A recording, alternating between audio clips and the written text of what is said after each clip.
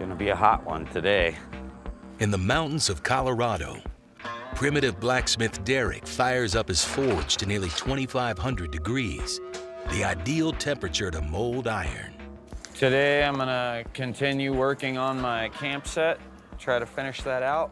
4 more pieces, because all I need to get those other mules back.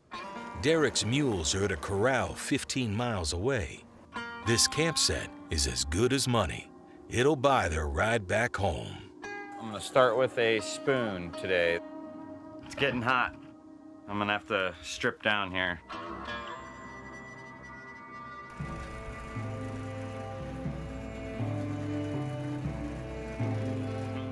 This kind of camp set was a very necessary piece of equipment to all the people that came out here pioneering.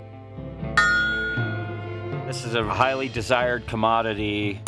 You know, you can't go down to Walmart and buy this stuff. So I could trade this for the shipping of my mules. Well, we're getting there. Starting some cupping.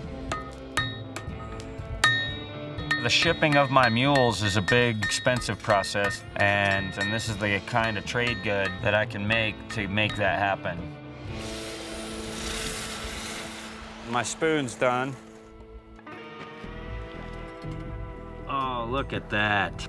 I didn't even measure that. I guesstimated, and they came out identical. Really nice.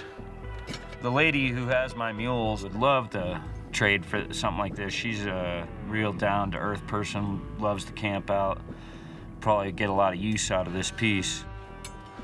Done with another piece, 3 more after this one. But right now, I need some more metal. So I'm gonna saddle up my mule and ride down to the old junkyard and dig around to find the right pieces of metal I'm looking for. Good boy. We got an easy job today, Scout. Gonna go downtown, pick up a little metal in the saddlebags. No big deal.